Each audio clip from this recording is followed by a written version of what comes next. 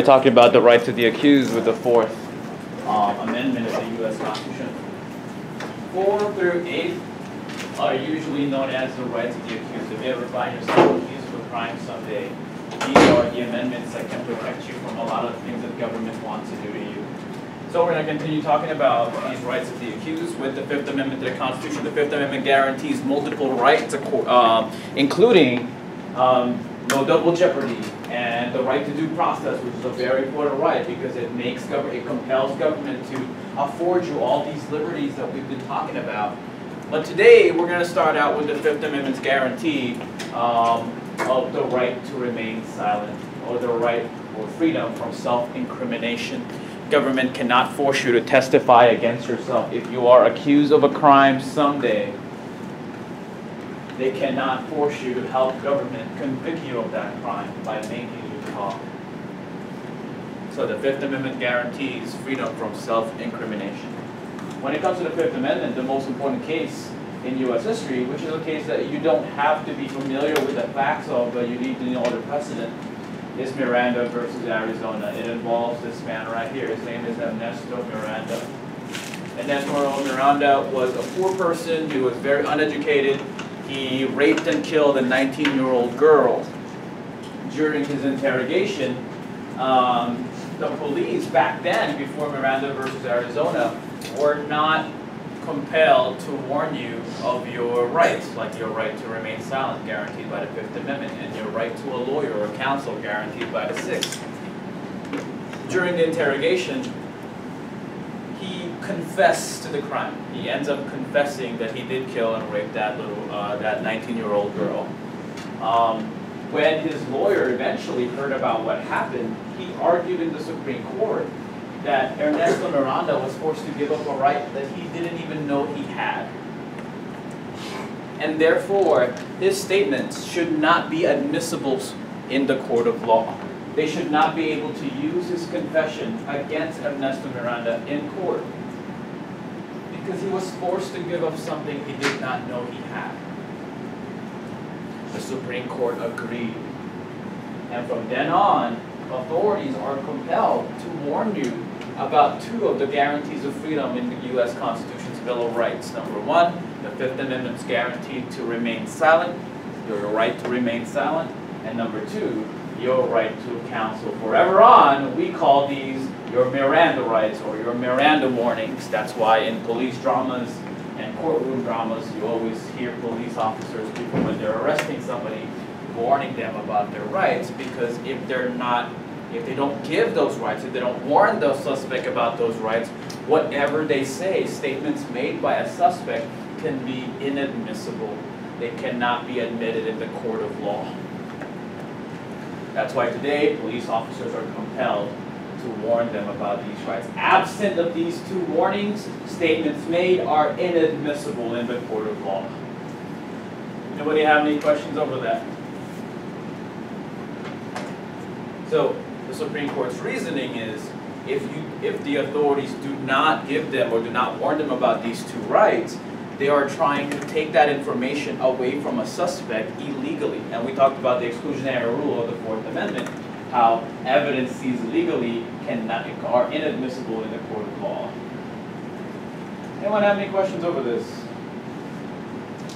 So, if you ever find yourself arrested someday, the police officers do not give you these Miranda warnings or Miranda rights. They don't read your Miranda rights. You can confess to the crime like Ernesto Miranda did. You can confess to 9/11 if you want to. They are not going to be able to use your statements against you in the court of law. However, there is one exception that you need to remember when it comes to the Miranda ruling, and this was established by the Supreme Court in New York versus Quarles. Again, not one of your required Supreme Court cases. All I want you to remember is the precedent. It set a public safety exception to the Miranda ruling. In a grocery store somewhere, I think this is the facts of the case that you don't need to know about. A man raped a girl. The girl rushes out of the grocery store and sees a police officer, and she tells the police officer, the man has a gun. Go inside, the man has a gun. The police officer goes inside, and he sees the person, the suspect, and he asks him, where is the gun? The suspect said, "It's over there." And indeed, he did hide the gun over there because he was scared that he was going to get caught.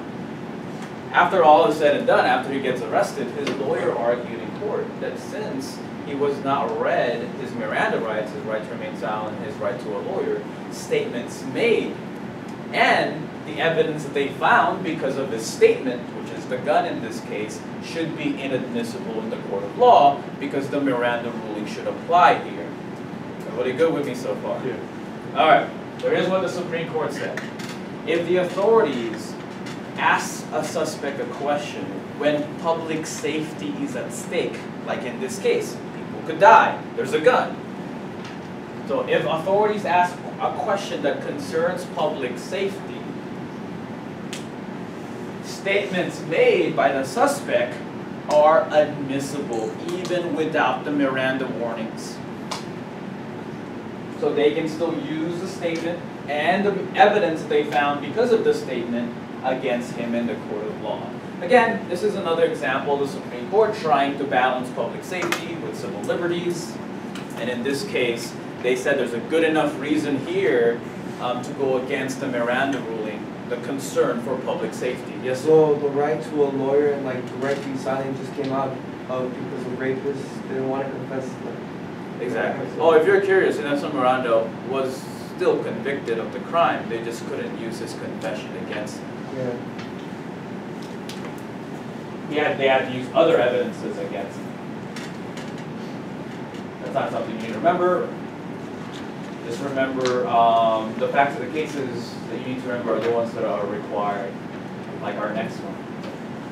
The Sixth Amendment to the U.S. Constitution is another important amendment when it comes to the rights of the accused. It guarantees multiple things for the accused, like the right to a speedy and public trial, the right to an impartial jury. But today, our main focus regarding the Sixth Amendment is the right to a counsel. The right to a counsel, the right to a lawyer. The Supreme Court, this Bill of Rights of the U.S. Constitution, Sixth Amendment guarantees the right to a lawyer, the right to an attorney for someone who is suspected of a wrongdoing. All right, one of the most important cases, probably the most important cases when it comes to the Sixth Amendment that involves the Sixth Amendment's right to a counsel is one of your required cases in AP government, and that is Gideon versus Wainwright. And Gideon versus Wainwright, a homeless man, an indigent named Clarence Gideon, was accused of breaking and entering into a building. Being homeless and uneducated and poor, he goes to and asks the state of Florida, where he was accused of a crime, breaking and entering, for a lawyer. At the time, like in Miranda versus Arizona, at this time, states were not compelled to provide the accused lawyers. The Sixth Amendment only applied to the federal government for federal crimes, but it did not apply to the state and local governments yet. In the state of Florida, they only afforded lawyers to people who are accused of capital crimes, crimes that you can be put on death row for, not for breaking and entering like what Gideon was accused of.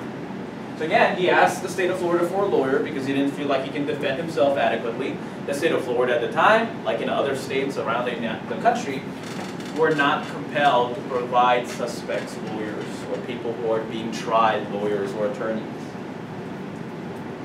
So he tries to defend himself as best as he could in state court, but inevitably he loses and gets sentenced to 5 years in jail.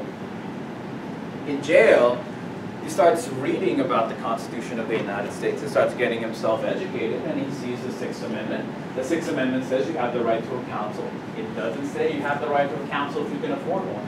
It doesn't say you have the right to a counsel if you have money, if you have economic needs. It just says you have the right to a counsel. And for Gideon, that meant you have an absolute right to a counsel. He argued that the right to a counsel is a fundamental right. What are we about to talk about? What is he? Very good. What he's trying to get the Supreme Court to do is realize that the right to counsel guaranteed by the Sixth Amendment is such an important right that it needs to be applied to the state and local governments as well, not just to the federal government. It needs to be guaranteed by state and local governments as well. We're about to talk about selective incorporation. Again, what allows for the guarantees of freedom in the Bill of Rights to be incorporated to the state and local governments? You need to be sharp about this. What allows for selective incorporation? What justifies it? The Due Process Clause of the 14th Amendment. The Due Process Clause of the 14th Amendment compels state and local governments to guarantee you liberty, to guarantee you some of these rights and guarantees of freedom. Again, it's selective. The Supreme Court decides which one gets incorporated and which ones don't on a case-by-case basis. Selective incorporation, if you need a definition, is the process in which the guarantees of freedom in the Bill of Rights are applied or incorporated to the state and local governments. So the fundamental question here is, does the Sixth Amendment's right to counsel guarantee to an attorney, does it apply to the state and local governments? Is it a fundamental enough right? And the Supreme Court said yes. The 14th Amendment's Due Process Clause applies the right to counsel to the state and local governments. This is known as selective incorporation. Selective incorporation. Because of this man right here, people who are accused of a crime in state court are now afforded a lawyer even if they cannot afford one. Some of you in this class, God forbid, would benefit from this because not everybody can afford a lawyer. Lawyers are very expensive. Note the impact of this is states and local governments cannot deny you a lawyer. They have to provide you with one. Because that right, that guarantee of freedom, is now incorporated to the state and local governments. Alright, this case is very similar to what other case that we talked about yesterday. They always put them together. What other case we talked about yesterday? We have two cases dealing with selective incorporation, where a guarantee of freedom was incorporated to the state and local governments. One of them is Gideon versus Wainwright, where the Sixth Amendment guarantees the right to a counsel. What's the other one? McDonald versus Chicago, in which the Supreme Court guaranteed what to the state and local governments? Bear arms. The right to bear arms. The individual's right to bear arms. So make sure, when in your head, you always pair those two cases up together. One is about the Sixth, yes, and one is about the Second, but they both deal with selective incorporation. A guarantee of freedom was applied to the state and local governments using the 14th Amendment's Due Process Clause, the most important clause in this class. Any questions? All right. Next, we're going to move on to the right to privacy. There have been debates in the United States about whether or not the right to privacy is guaranteed by the Constitution of the United States. The debate comes from the fact that the right to privacy is not mentioned at all in the Bill of Rights of the Constitution. The Bill of Rights of the Constitution does not explicitly say that you have the right to privacy. None of your amendments that we've talked about in class implies that you do have that right. But case after case in the Supreme Court, the Supreme Court said that we do indeed have the right to privacy. Even though it is not an explicit right, it is an implicit right. Your enumerated guarantees of freedom, the judge puts it this way, your enumerated guarantees of freedom are a light, and it casts a shadow, and these shadows are also guaranteed. So even though the right to privacy is not explicitly mentioned in the Constitution, multiple guarantees of freedom from your amendments guarantees that there's a zone of privacy that the government cannot penetrate. So what do I mean by that? Let's analyze some of your amendments. The Third Amendment to the Constitution of the United States says that government cannot force a stranger into your house. Does that imply privacy? Yes, it does. The Fourth Amendment to the Constitution, no unreasonable searches and seizures. Government cannot take your property or search your property without probable cause. That implies privacy. The Fifth Amendment to the Constitution, you have the right to remain silent. If there's information that you don't want to reveal to the government, you do not have to. That implies privacy. The Ninth Amendment to the Constitution, how does that imply privacy? You got rights that are what? that are not enumerated, that are not mentioned. And the Supreme Court has interpreted the Ninth Amendment to also include the right to privacy.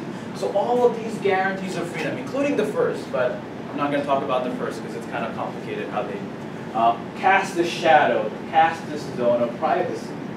And not only that we do have the right to privacy that protects us from the federal government because of the 14th Amendment and the liberty guarantee of the 14th Amendment, just like the right to bear arms, just like the right to counsel, the right to privacy also is applicable to who? The states. It also limits the state and local governments. So when it comes to the right to privacy, here's what you need to know. It's not explicit, it is implied, it's implicit. And it is also guaranteed against the states by the 14th Amendment's Due Process Clause and the liberty guarantee of the Due Process Clause. But whenever you come across a right to privacy case, remember the 14th Amendment.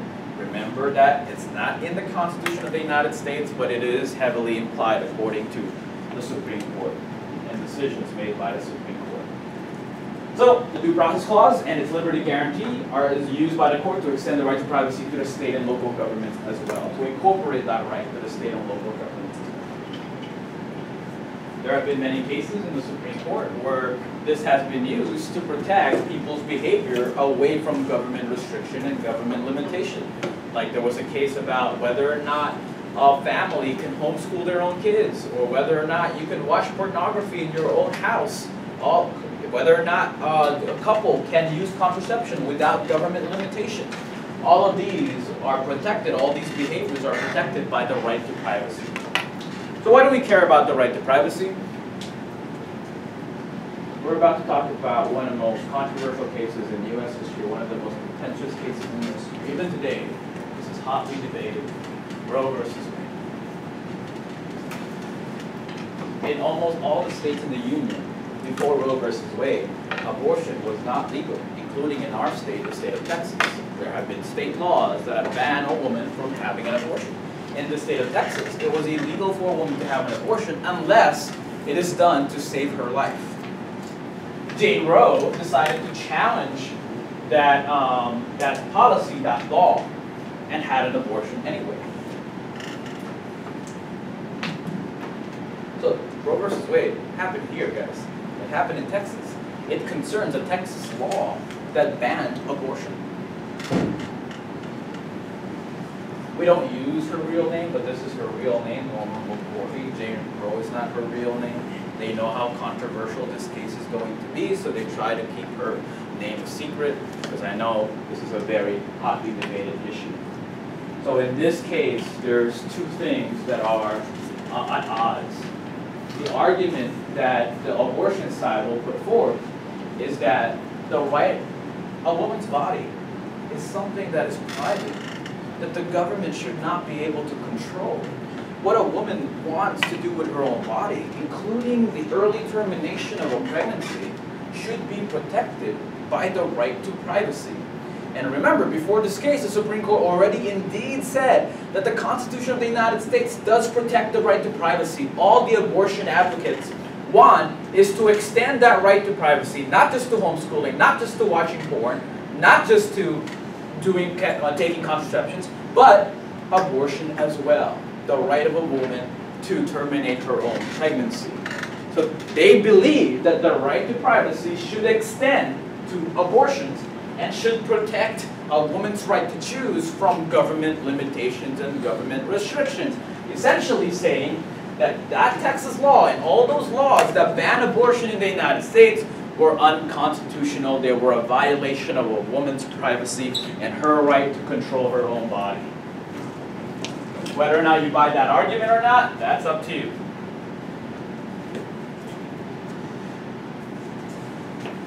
Alright, so there's two things at odds here. The right to privacy, a woman's right to control what happens with her own body, versus the health of the state's interest to protect the mother's life and to protect the life, whether or not you think it's a life, of the fetus that sits inside. So here's what the fundamental question here is. Does the right to privacy extend to abortion? Does the right to privacy extend to abortion? Can a government tell a woman what to do with her own body in regards to abortion, or is that protected by the right to privacy? Here's what the Supreme Court said, and this is a big victory for abortion advocates everywhere in the United States. Women's right to abortion is protected from the states by the right to privacy. They used the 14th Amendment's Due Process Clause and the Liberty Guarantee in the Due Process Clause to rule in favor of abortion. That the right to privacy, through the 14th Amendment's Due Process Clause and its Liberty Guarantee, applies to the states as well and applies to abortion. However, guys, this is not a complete protection, and this is something that you should remember. When they decided in Roe versus Wade, they did not protect abortion completely all throughout the stages of a pregnancy. They kind of titter-tatter between fences. It's still a victory for abortion advocates, but it's not a complete protection of abortion. A woman's pregnancy is usually divided into 3. How long does a woman's pregnancy usually take? 40 weeks? 9 months. You say 40 years? 40 weeks. Oh, years.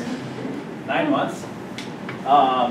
Those 9 months are divided into 3. The first 3 months is the first trimester, the second 3 months is the second trimester, and the last 3 months is the third trimester. This absolute protection on abortion that the right to privacy protects, according to the Supreme Court, only lasts until the first trimester of a pregnancy.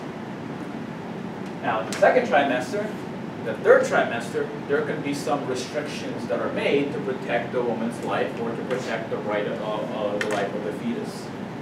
So in the second trimester, some state restrictions can be imposed. States can make it harder for a woman to have an abortion during the second trimester. In some states, they make you go to counseling first. Or in the state of Texas, there was a law that made women look at their ultrasound before they're able to have an abortion, discouraging them from having it in the first place. In the third trimester, in those last 3 months, these are called late-term pregnancies, the Supreme Court allowed a complete ban on abortion. So states can outright just ban abortion in those last 3 months of a pregnancy because for the Supreme Court, that's already too late, so states are given the choice whether or not to allow it or not to allow it. So there are some states that have late-term abortions, like New York, for example. You can wait until those last few months of a pregnancy. You can have an abortion legally, but most states don't allow abortion in those last 3 months, including our state, the state of Texas. Anyone have any questions here? So, the impact, it legalized abortion in the United States. All those laws that banned abortion in the United States across the country were struck down. But it did strike a balance between privacy rights for women and the government's interest to preserve the life, to protect the unborn, or the life of the unborn.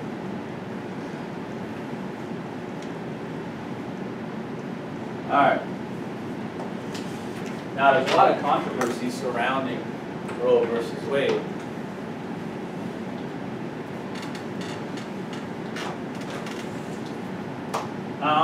In every case, guys, there is a majority and a minority. Like for example, in Roe versus Wade, it's a 7-2 decision, which means 7 of the justices out of the 9 justices of the Supreme Court agreed with the decision, and 2 did not. How many of the justices must agree on a decision for a decision to be made by a court? 5. Simple majority. 5 out of the 9 have to agree. In this case, they had a sizable majority.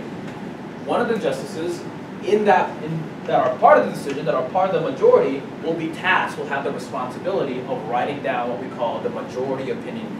The majority opinion is very important because what it does, it's like an essay where the Supreme Court lays down the reasoning behind the decision. Why did the Supreme Court decide the way that they did? They give them reasons. Again, most of those reasons have to come from where? The Constitution.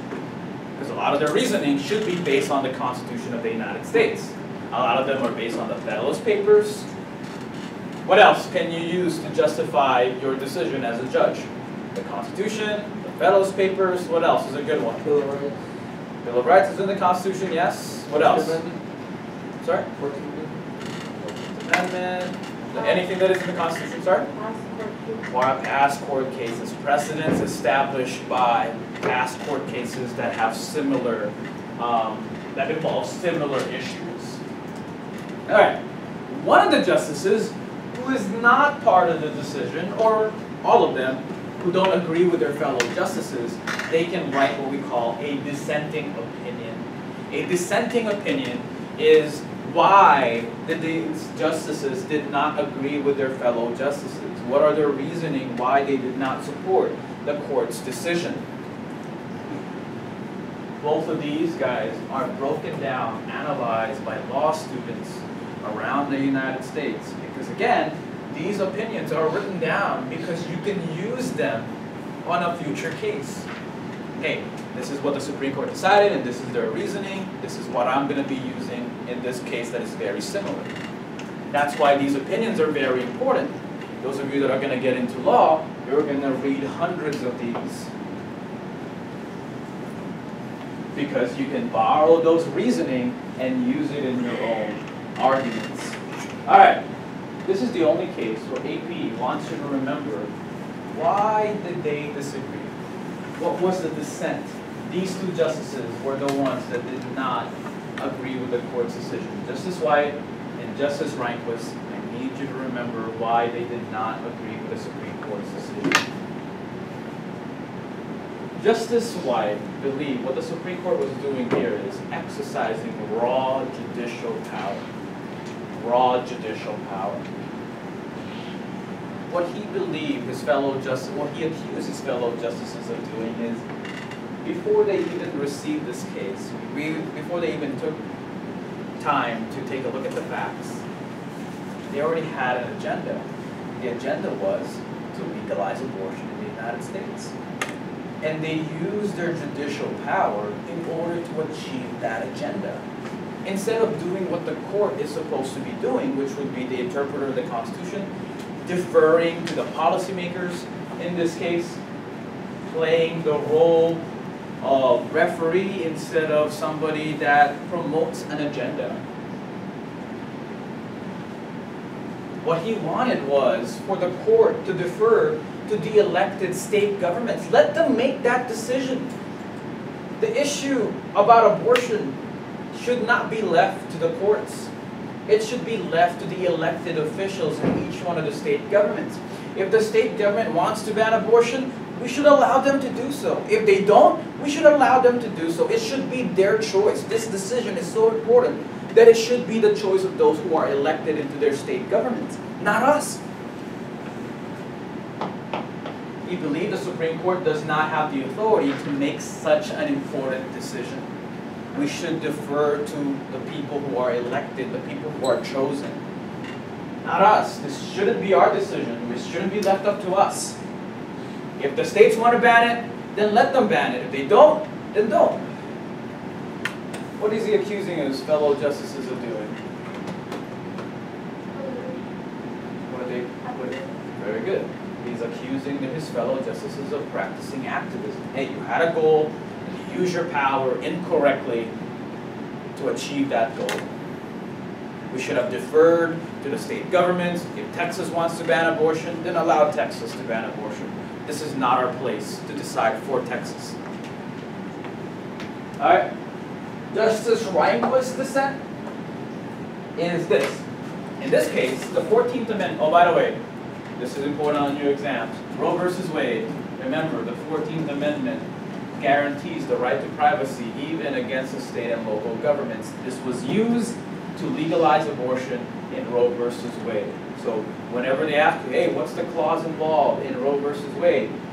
14th Amendment's due process clause, specifically its liberty guarantee. Here's Rehnquist's dissent. He said, hey, the 14th Amendment was added 100 years ago after the Civil War in the 1860s.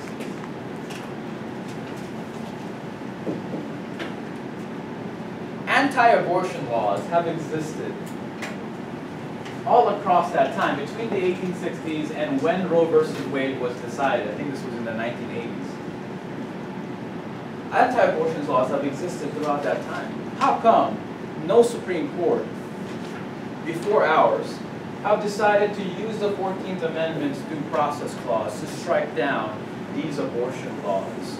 It could only mean the 14th Amendment was not meant to strike down abortion, was not meant to protect, was not meant to strike down abortion laws or anti-abortion laws. It was not meant to protect abortion.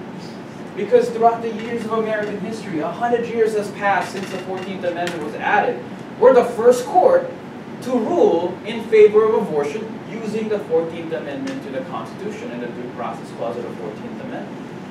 So he's saying, hey, look at the past. We've had the 14th Amendment for 100 years in this country.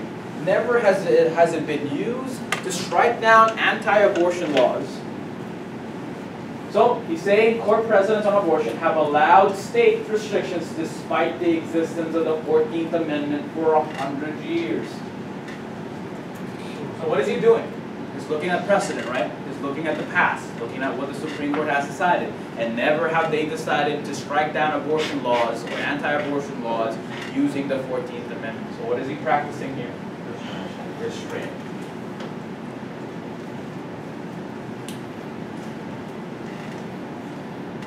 Alright. After Roe versus Wade, guys, the Supreme Court has allowed more restrictions on abortion. It has allowed more restrictions. Roe versus Wade was a big victory for abortion groups in the United States, but subsequent court rulings regarding abortion has allowed more restrictions on abortion, has allowed more state restrictions. Right now, we talked about the Texas abortion law, the heartbeat bill that seeks to challenge the precedent of Roe versus Wade, because that bill could restrict a woman's right to choose during that third trimester where abortion is supposedly completely protected by the right to privacy. And I guarantee you, these opinions made by these justices are going to be used by the people arguing for one side or the other. The dissenting opinion will be used by the people that want to protect that Texas law, and the people, the majority opinion or the court's opinion will be used by the people that want to support abortion, that want to protect this precedent. Oh, by the way, how come the Supreme Court, after Roe versus Wade, allowed more restrictions? Did the court change its mind? After Roe versus Wade, did these justices change their mind about abortion suddenly? No. Very good. The ideology changed because new justices and judges are being added to the courts. Some die, some retire, new ones get added, and the composition of the courts change. So the dominant ideology in the court system also changed.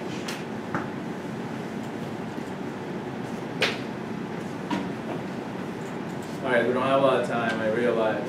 But on AP Classroom, you have a quiz that you can take to exempt your assignments for today.